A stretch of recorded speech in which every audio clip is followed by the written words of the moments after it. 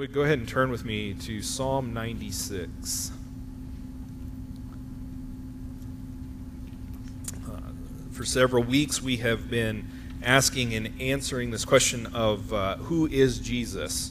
And we haven't looked at just his ministry. We've been looking at Jesus himself. We've been looking at more than just his attributes. We've been looking at who he is as a person, who he is as the Son of God, who he truly is from a biblical perspective. Because when we stop and ask that question, who is Jesus, the answers will vary depending on who you ask. If you go out and ask a bunch of people who is Jesus, you'll get a bunch of different answers to that question, because people have different perspectives, people have different understandings, people have different interpretations of who Jesus is. But when you and I answer that question, we want to make sure that who we say Jesus is rooted in the text. We want to make sure that who we say Jesus is rooted in the Scriptures. Because if we are following in, if we are believing in, if we are trusting in a Jesus other than the Jesus that is put forward in Scriptures, we are trusting in, following in, believing in a false Jesus. We are trusting in a Savior that we have created in our own image, a God that we have created in our own image. And so we must always make sure that the Jesus we follow, the Jesus we believe in, the Jesus we profess faith in, is the Jesus that is revealed to us in the Scriptures, because he's the only hope that any of us have. He's the only hope for salvation. He is the only way to the Father. And so over the past several weeks, we've been asking this question, who is Jesus? Going to the Bible, looking at the text to see who Jesus is. And in the beginning of it, we found that Jesus is eternal. He's the eternal Son of God. There has been no point in which Jesus has not existed. The eternal Son of God, he stands outside of time. He is outside of this constraint that you and I find ourselves in. Time is a construct that we live within. Eternity is outside the construct of time. And so it's interesting when you stop and think about it that before time began, Christ existed. Before creation existed, Christ existed. Jesus is the eternal Son of God, and he is the agent of creation. The Father spoke, the Son brought it into being. The Father spoke, Jesus is the one who brings creation into being. So Jesus is the eternal Son of God. And we saw that he's fully human. When we think about Jesus and his humanity, we're quick to picture him taking on a human body, but he did more than take on just a human body when he was born into the world. He took on all of humanity, but without sin. He was human just like you and I. There's not an emotion that you and I have experienced that he didn't experience. He experienced the gamut of emotions. He experienced sorrow, pain, suffering, joy, happiness, everything.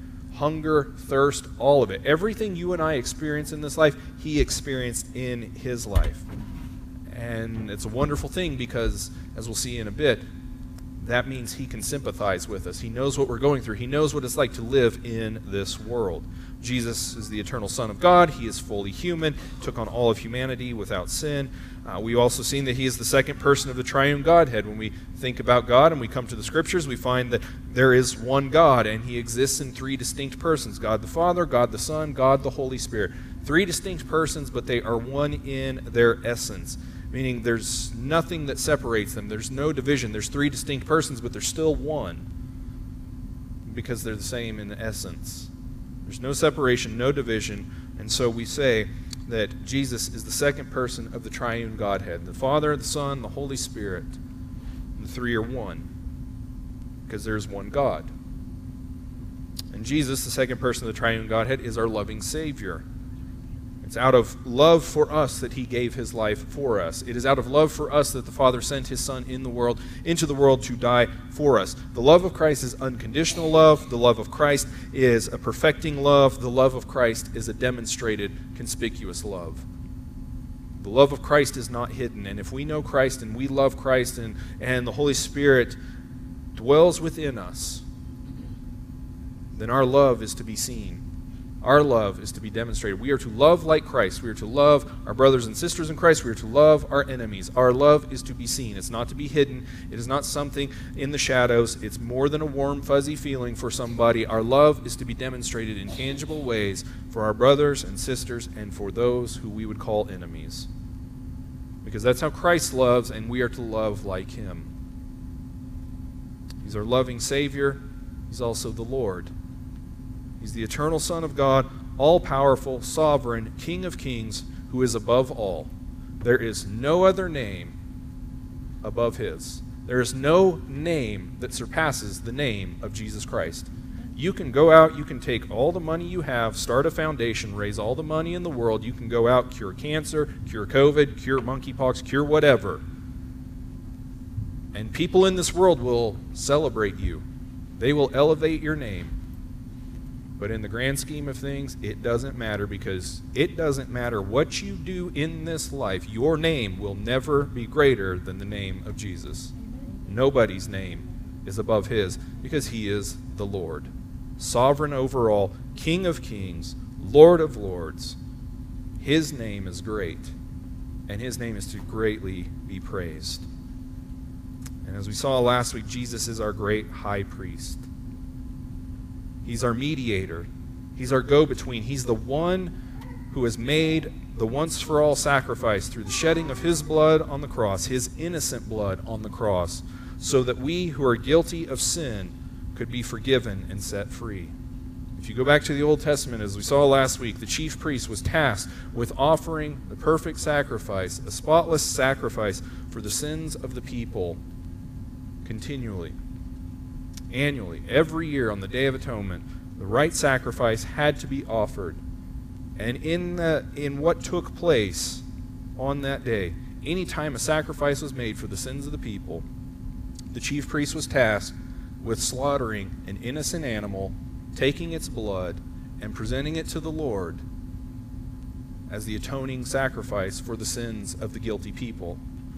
When we look at the cross, Jesus, our high priest, brought his own blood, his innocent blood, before the Father to atone for our sins. The innocent died for the guilty. And he's the mediator, he's the go-between. There is no other way to heaven except through him. And because of him, and through faith in him, we have access to the Father. We can come boldly before the throne of grace to receive mercy and grace in our time of need. Because of Christ, He gives us access to the Father. He gives us entrance into the kingdom of God. He is the only way to receive eternal life and the hope of heaven. And I hope that you know him. And when we come to the scriptures, we see that Jesus is so much more. We could spend months asking and answering this question, who is Jesus, and not exhaust the text. Because there's so much about him revealed in the scriptures. So much more than what we've looked at in the past 7 weeks.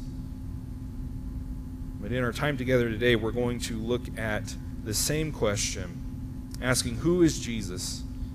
And when we come to the text, one cannot come to the text asking this question without recognizing that Jesus is the coming judge. He is our Savior. He's also the coming judge of the world. When people talk about God, when they talk about Jesus, they don't mind talking about his love. They don't mind talking about his grace. They don't mind talking about his goodness, his mercy, his salvation, his taking care of our needs. People love to talk about these things. We love to talk about these things. It's nice to talk about these things. It's encouraging to talk about these things. It brings us a sense of peace. It brings us a sense of comfort when we talk about how great God is and how good he is to us, even in these moments when we don't deserve it. But there's one element about God that we often don't like to talk about, and the world certainly does not like to talk about it. And it's his judgment. We don't like to talk about God's judgment because that's not fun, that's not pleasant, that's not pleasing to read. It's not fun to talk about, so we often don't. We often act like it's something that the Bible talks about, but we don't really believe it will ever happen. The world around us certainly doesn't believe it will happen.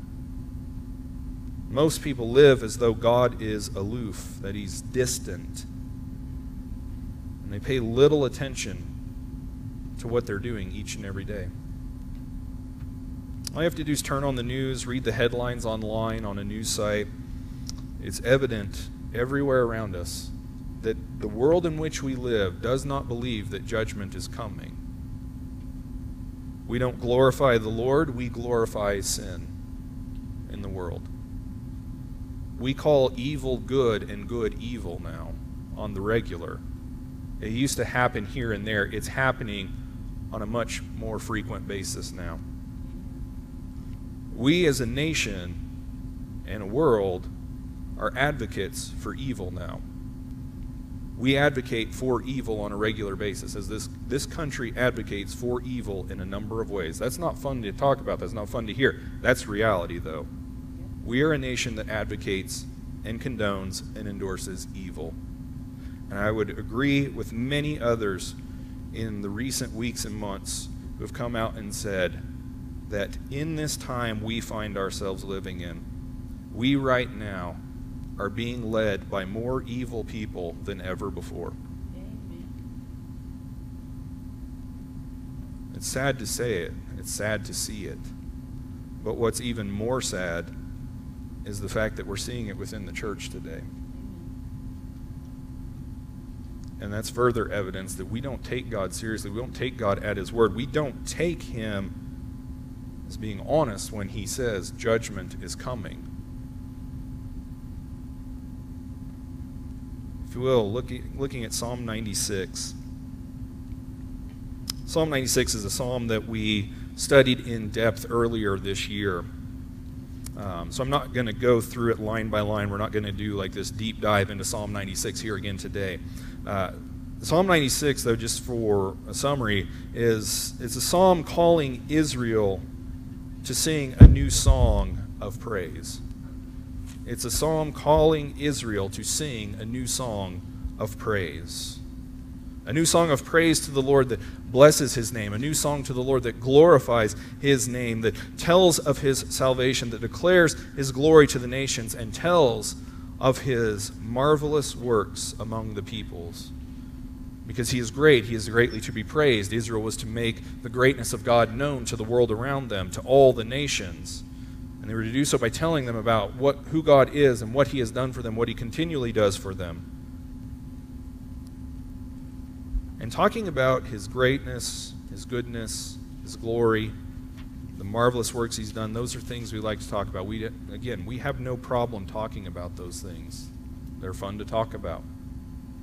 But jump down to verse 10. And specifically in verse 10, look at the last line of that verse. The last line of verse 10 reads, speaking of God, speaking of the Lord, speaking of Yahweh, He will judge the peoples with equity. He will judge the peoples with equity. And the psalmist is looking ahead to a time to come. The Lord, God, is going to judge the peoples with equities. It's plural. That's a reference to all peoples, not just some peoples. That's a reference to all peoples, all the nations, every tribe, every tongue, everyone will be judged. The world is going to be judged by God. He's going to do it with equity. That means He's going to deal with everyone fairly and justly. People will be dealt with justly by God. We don't have to worry about that because He is fair. He is true. He is right. He is just. He will deal justly with people in the end. All people, all the world is going to be judged. And that means He's aware of us. That means He's aware of our lives. That means He's paying attention to what we're doing. Whether we're a believer, whether we're an unbeliever, He's paying attention to us. Which means He's not distant. He's not aloof. He's not far off. He's not removed from us. He's more aware of what's going on in our lives and in the lives of others around us than we ourselves even know or can comprehend. And He's proven on different occasions that He is serious about what He says.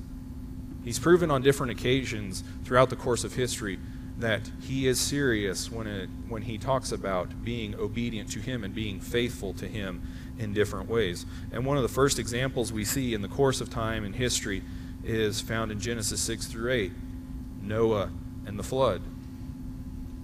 If you look at Genesis 6 through 8, God is looking down on creation. He looks on humanity, who He has created. He sees the wickedness of the people. He sees that their hearts are firmly set on continually doing evil things. And when He looks upon them, God was sorry that He made man and said that He would blot them out from the face of the land, along with the animals that He created as well.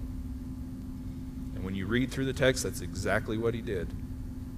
He told them judgment's coming, Noah was spared, Noah's family was spared, the animals on the ark were spared from the judgment, but judgment came for those who were not faithful to God. You can flip over to Numbers 16, and in Numbers 16 we read about Korah's rebellion. Israel was being led by Moses and Aaron in the wilderness at the time.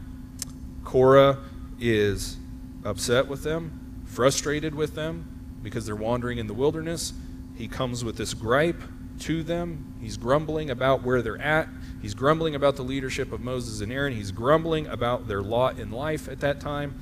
And he makes this comparison to them and says that you took us from a good place, which was Egypt, brought us into the wilderness. This is a miserable existence.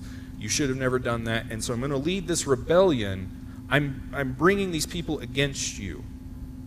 And Korah did just that. He brought 250 of the chiefs of the Israelite congregation in opposition to Aaron and to Moses and Aaron. And he's bringing this rebellion against them, but the reality is his rebellion that he's leading is not actually a rebellion against Moses and Aaron. It's a rebellion against God himself, because Moses and Aaron have been tasked and chosen by God to lead the people out of Egypt in through the wilderness and to shepherd these people who do a whole lot of grumbling and complaining, which is a sin before God, because it's a lack of faith. It's a demonstration that you don't trust him. Their rebellion is actually against God as they come against Moses and Aaron. And in response to their rebellion, we find in Numbers 16 that after Korah comes to Aaron, Moses and Aaron, after he comes to them with his complaint about their leadership and everything that they've done, the next day, the earth opens up, swallows the household of Korah, everyone related to him, all of their households, into the earth, down into Sheol, the text, I believe, says, and then the earth closes over them. Whether it was an earthquake, whether it was a sinkhole, I used to think it was an earthquake. I now am more convinced it was probably a sinkhole that just opened up all of a sudden. Down they go. Hole collapses on itself. Korah's family erased from the earth. Every trace of him gone. Judgment in that moment from God for their rebellion, for their disobedience, for their lack of faith, for their lack of trust in God. Just like that, gone from the earth. And after Korah and his household and everyone tied to him is swallowed up, God takes the 250 men, the chiefs of the Israelite congregation, who joined him in the rebellion, and he consumes them with fire for everyone to see. And he made it known in those moments that he's to be taken seriously. And then you have in Genesis 19, Sodom and Gomorrah. The people of Sodom had given themselves over to evil practices continually. Their hearts were bent towards evil completely. They'd given themselves over to predominantly homosexual practices. That was what was common. That's what Sodom was known for, was their homosexual practices at the time. It was rampant among the people. And it was so bad, their depravity had reached such a point that when two angels of God came into the city to visit Lot, when these two angels of God come into the city, the men of Sodom went to Lot's household because they wanted to have their way with what they believed were two men that had come to visit Lot. They were trying to knock Lot's door down so that they could have their way with these two men that were with Lot. And that's how depraved things had become. The angels had been sent by God to Lot into the city, first to take Lot and his family and deliver them out of the city. But they were also sent there by God to bring judgment and destruction on the city itself. And so the angels make this known to Lot. They make it known to his family. And Lot and his family, they kind of drag their feet on getting out of the city. Finally, the angels get Lot, get his wife, and get the daughters out of the city. And then as soon as they're out of the city, what does God do? He rains sulfur and fire on Sodom and Gomorrah in judgment. And on the next day, Abraham goes out to the place where he stood and where he met the Lord and where all of this was told to Abraham when it was told to him that these things were going to take place. Abraham standing on the spot where he met with the Lord, he's looking over the valley where Sodom and Gomorrah was, and as he looks over it the next morning, smoke is coming up from the land like smoke coming up from a furnace. Gone. Judgment come. City leveled. People dead.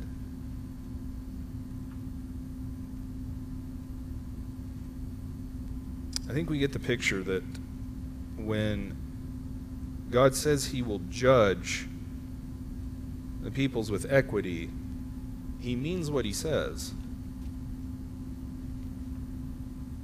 God's not aloof. God's not distant. He is aware of everything taking place in the world. And people will be held accountable. And we see from the scriptures that they will be held accountable by Jesus himself. In 2 Timothy 4:1, Paul, he's writing to Timothy, and Paul, writing to him, charges him to preach the word in the presence of God and Christ Jesus, who is to judge the living and the dead. In James 4:12, James, who's writing to dispersed Christians and addressing the causes of quarreling and fighting among them, said, "There is only one lawgiver and judge, he who is able to save and destroy." And in chapter 5, verse 9, James went on to say, "Behold, the judge is standing at the door." And when you read the context of James, when you read through chapters 4 and 5, you recognize that each time he's talking about the judge, he is talking about Jesus himself. Jesus is the judge. Jesus is the one who is standing at the door. If he's standing at the door, he's ready to come at any time. He's just waiting for the Father to say, "Go." He's not sitting in heaven twiddling his thumbs. He's sitting there ready to go when the Father says, "Go." Judgment is coming, and people need to be prepared for when Jesus comes again. Because it's coming. It's not a question of if, it's a question of when. It's not a question of is Jesus going to come? Is Jesus going to judge the world? It is. He is going to do these things. It's just a matter of when. During his life and ministry, Jesus knew why the Father had sent him into the world. If you will, jump with me to the Gospel of John, specifically John chapter 3.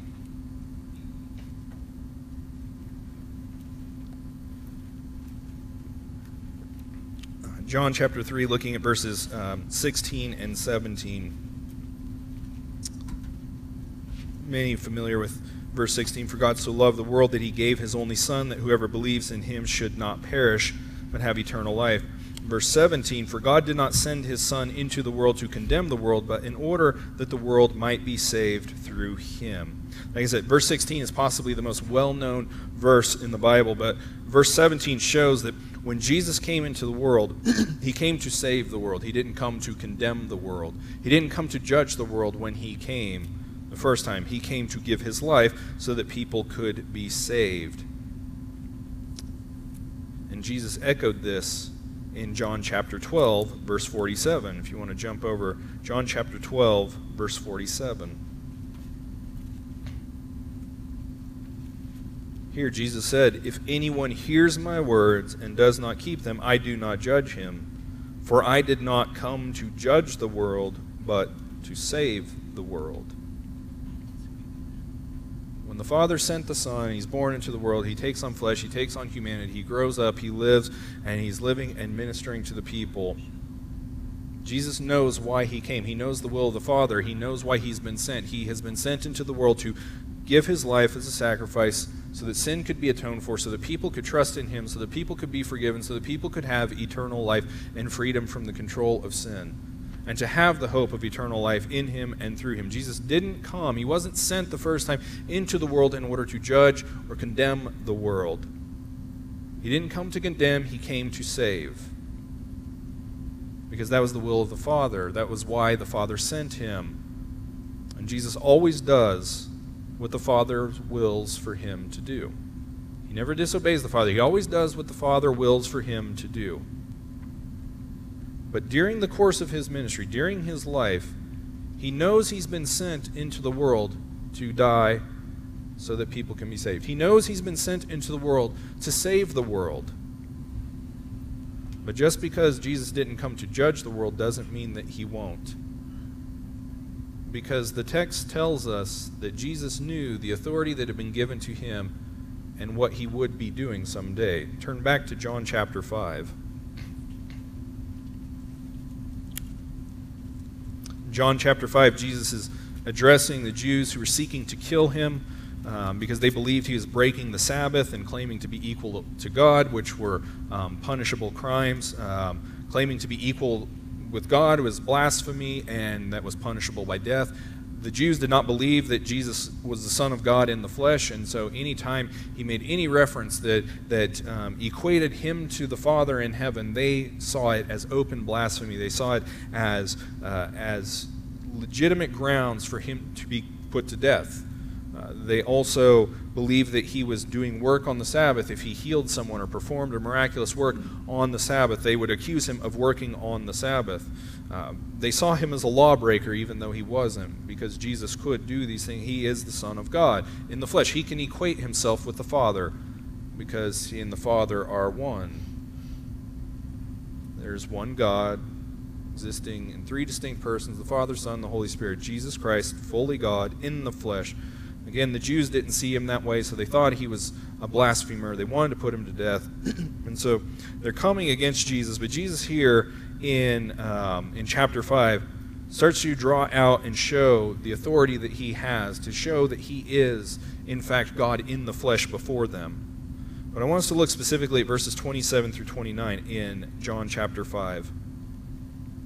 Jesus said, speaking of the Father, "And he has given him authority to execute judgment, because he is the Son of Man.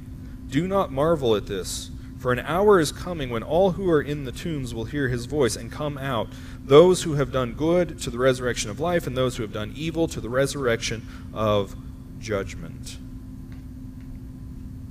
The Father, before Christ had come into the Father, had already given the Son the authority to judge the world, to execute judgment, because he is the Son of Man. But it was not yet the Father's will for him to execute that judgment. He will execute the judgment at a later time when he comes again. And all who have died will be raised to life, and those who have done good, meaning those who trusted in him and him alone for their salvation, will be resurrected to the resurrection of life, eternal life. Those who have done evil, meaning those who have not trusted in him, will be raised to the resurrection of judgment.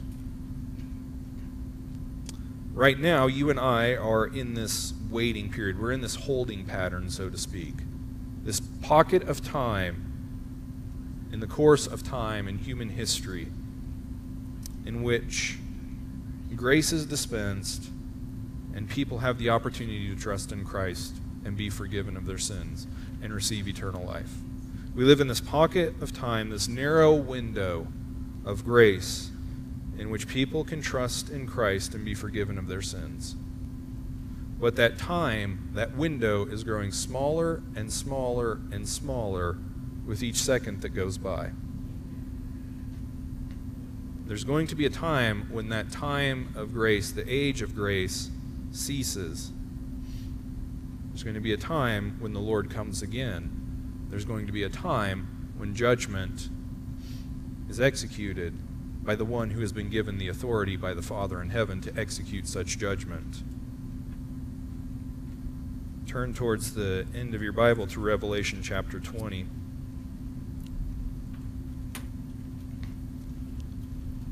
Here we'll look at verses 11 through 15.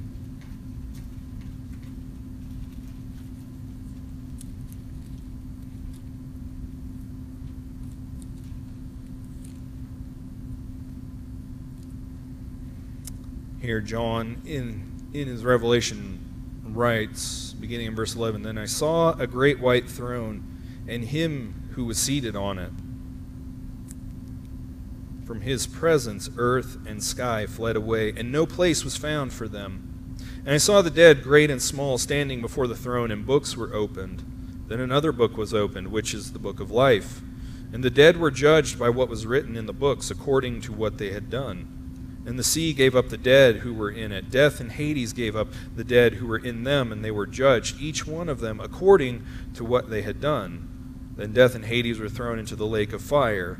This is the second death, the lake of fire. And if anyone's name was not found written in the book of life, he was thrown into the lake of fire.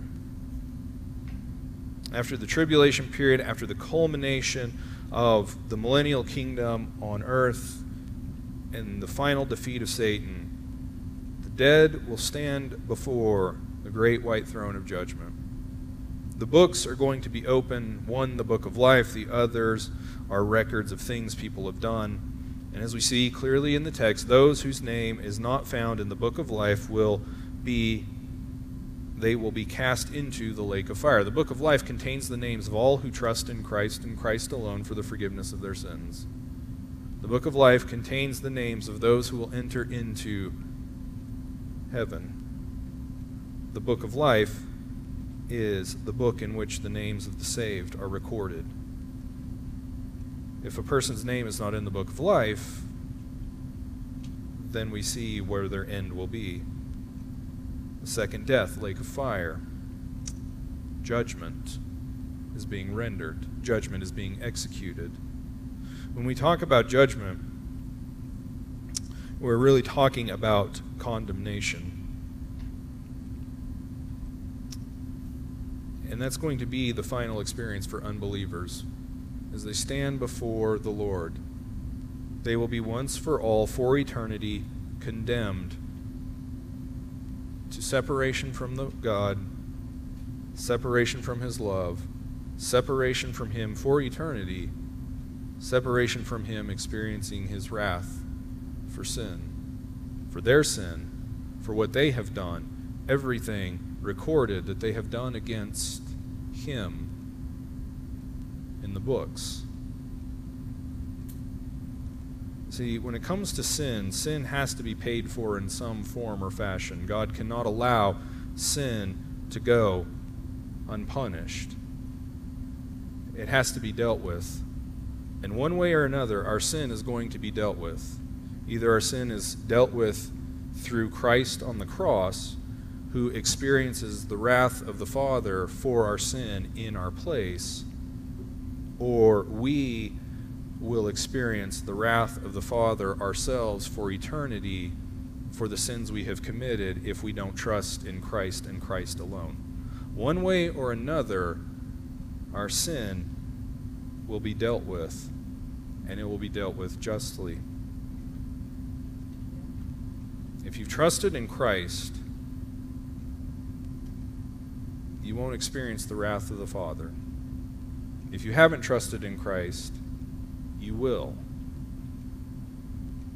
And when it comes to those who have trusted in Christ, when it comes to believers, when it comes to those who have trusted in Christ and Christ alone for salvation, believing that He lived, that He died, that He was buried and raised from the dead, believers in Jesus have no need to fear being condemned by God at any point in time.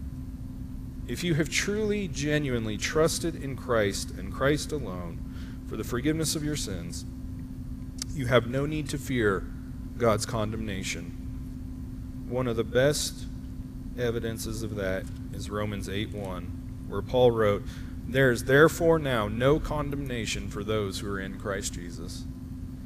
That is forever.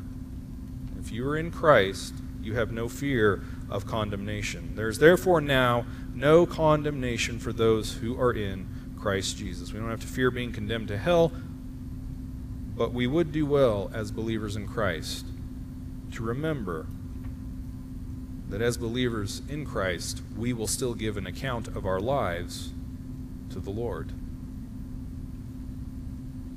In Romans, if you turn to chapter 8, turn over to chapter 14. Romans 14, verses 10 through 12. Paul here again writing said, "Why do you pass judgment on your brother? Or you, why do you despise your brother? For we will all stand before the judgment seat of God." And you have to keep in mind, Paul's writing to Christians when he's writing this text. When he wrote this letter, he's writing to genuine believers in Jesus Christ, genuine people who have trusted in Christ and they are saved. He's writing to them and he's saying, "For we will all stand before the judgment seat of God. For it is written, As I live, says the Lord, every knee shall bow to me and every tongue shall confess to God." And then in verse 12 he said, "So then each of us will give an account of himself to God." As I said before, God is aware of everything that we do. He's not blind to anything in our lives. He's not blind to anything that happens around us. He is aware of all that we do. He's aware of all that's going on around us. Nothing is out of his sight. When you trusted in Christ and Christ alone for your salvation, you were forever forgiven of your sin. Your sin, past, present, and future, was dealt with for eternity. And in that moment you trusted in Christ. Not only were you forgiven, not only were you given eternal life, the Holy Spirit came and indwelled you. You were given spiritual life in him and through him. But in that moment you trusted in Christ, you were also given freedom. You're given freedom from the penalty of sin and death. You're given freedom from condemnation to eternal separation from God. But at the same time, you're also given freedom from the rule and control of sin in your life. When you trusted in Christ and Christ alone for the forgiveness of your sins, and the Holy Spirit came within you to indwell you, in that moment, you're enabled through the presence of the Spirit and by his power to say no to sin and yes to faithfully following the Lord. You have the ability through the Holy Spirit indwelling you to say no to sin and yes to Christ out of love for him and what he's done for you. Prior to trusting in Christ, before you trusted in Christ, your heart is ruled and bent and controlled by sin. That fallen, sinful nature that we all inherited before you trusted in Christ, that is your master. Sin is the master of everyone who doesn't know Christ. And when you're in that state, you can't say no to sin and yes to faithfully following Christ. You can't say no to sin and following Jesus out of love for him. Because when sin is your master, before you trust in Christ, that's what your heart is predisposed towards. That's what your heart loves. That's what you want to pursue. And it runs every aspect of your life. It's not until we trust in Christ that we find freedom from the control of sin in our lives. It's not until we trust in Christ and the Holy Spirit indwells us that we have the ability to walk free from sin, to say no to sin and yes to faithfully following the Lord. And it's important to know that because every believer is going to give an account to the Lord for their life.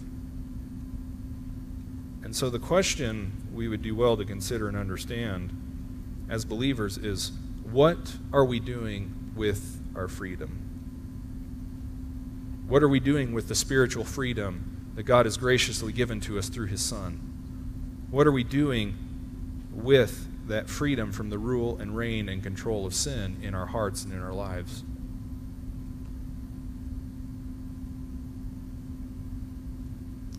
One way to kind of assess that is to look at what you do with your time and your money and the things that you value, and it will be very revealing. If you look at your time and your resources and what you do with them, it'll give a good example as to what we're doing with our freedom. Are we using the things that God has given to us to glorify God, or are we being good stewards? Or are we using the things that God has given to us to glorify God, or are we using them to fulfill selfish personal desires or sinful desires? Are we taking the resources that God has graciously entrusted to us and being good stewards of them in this world to demonstrate the love of Christ, or are we taking the resources, talents, everything that God has given to us and using them for our own purposes, our own selfish gain? These are things we should strongly consider and we should look at. What do we do with our time? Do we spend our time regularly serving the Lord, or do we find ourselves taking more and more time to spend on ourselves? Are we taking time to pursue the things that the Lord would have us to do in this world, to minister to others around us, or are we taking that time to indulge in some sort of sinful pleasures? One of the things I hate most about online streaming services is the fact that you can sit there and binge watch shows. You can watch episode after episode after episode after episode after episode. Been there and done it. Hate to admit it. I stop and look back on things like that and I think, what a waste of time. That time's never coming back. Can't go back, can't reclaim it, can't do anything about it. Wasted it. And it was time during hours I could have been out doing something for somebody else, serving the Lord, doing something to honor Him, because I would almost guarantee whatever I was binge watching was not edifying to Him or glorifying to Him. What do we do with our time? What do we do with our money? What are we doing with the resources, the talents, the things that God has given to us and entrusted to us to be good stewards of? Are we being good stewards of those things, or are we using them for ourselves? Are we using them for sin? Are we using them for selfish gain? What are we doing with the freedom that God has given to us through His Son? In 1 Corinthians chapter 3, Paul again writing said in verses 10 through 15, "According to the grace of God given to me like a skilled master builder, I laid a foundation, and someone else is building upon it. Let each one take care how he builds upon it. For no one can lay a foundation other than that which is laid, which is Jesus Christ. Now if anyone builds on the foundation with gold, silver, precious stones, wood, hay, straw, each one's work will become manifest, for the day will disclose it, because it will be revealed by fire, and the fire will test what sort of work each one has done. If the work that anyone has built on the foundation survives, he will receive a reward. If anyone's work is burned up, he will suffer loss, though he himself will be saved, but only as through fire." I heard several people throughout the years say there will be a lot of people in eternity who smell like smoke, because everything that they said they were doing in the name of the Lord was being done in service to themselves. Their pride, their ego, out of jealousy, whatever it might be. It looks like they're building on the foundation of God. It looks like they're doing that in ministry, only to come to the end and find out the motives weren't right behind what they were doing. Because that's what Paul's talking about here, is what's the motive behind what we're doing? What's the motive behind the things we choose to do, the things we choose not to do? Is our motive this desire out of love for the Savior to serve Him, to minister to others, to glorify Him through our lives each and every day? Is that the motive that drives us to do the things that we do, or is it something else within us, something self-serving, something sinful that drives us to do the things that we do with the freedom that Christ has given to us, the freedom that Christ has purchased for us? One day, we will give an account to Him. One day, we will stand before Him. One day, we are going to have to show what we did with the freedom that Christ purchased with His innocent blood to atone for our sin. One day, we will have to give an account to the eternal Son of God who is sent into the world, who is 100% innocent, and yet willingly laid down His life, dying on the cross, so that we could be saved and be freed. One day we will give an account as to what we did with the life that He has given to us, what we did with the freedom that He has given to us, what we did as His people in this world. Everyone will stand before God. Everyone will give an account. Everyone will stand before the Son, because He is the coming judge. When He comes again, judgment's coming with Him. When He comes again, what's wrong is going to be made right. when he comes again, those who have never trusted in Christ will be condemned for eternity. But those who have trusted in Christ, they will enter into heaven, but they will give an account for what they did with their lives, what they did with the resources, what they did with their time, what they did with the freedom. And they will either be rewarded or watch it all burn up in smoke. What are we doing with the freedom God has given to us through His Son? Are we living for the Lord, living for ourselves, living for something else? But are we using the freedom to glorify the one who is coming again? Do we use the freedom to point people to the one who is coming again? Do we use the freedom He has given to us to point others to Him? Christ is coming, and judgment's coming with Him. And my hope is that all of us are ready, because the window of time is getting shorter. You are closer now to seeing Jesus than you were before you walked into this room. Are you ready? And Father, my hope and prayer is that we all are. My hope and prayer is that everyone here knows Christ. My hope and prayer, Father, is that your Spirit would move in the hearts of those who don't, that you would bring conviction, that you would break them of their sin, that you would break their hearts over their sin. I pray, Father, that your Spirit would make their life just so heavy until they see their need for Jesus. And I pray, Father, that they would trust in Him, because He is the way, the truth, and the life. No one comes to you except through Him. And we thank you that you have given your Son out of love for us. We thank you that through your Son we can be forgiven. We thank you that through your Son we have freedom from the rule of sin in our lives. I pray, Father, that we would be good stewards of the time, talents, resources, gifts, everything that you have given to us. May we steward those things well.